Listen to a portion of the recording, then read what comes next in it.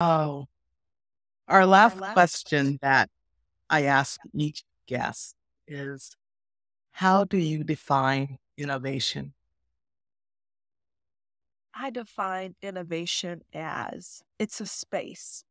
And what I mean by that is it's a space in our society that allows us to move freely, to move in a way that shows up in our best selves, in the most creativity that we can have.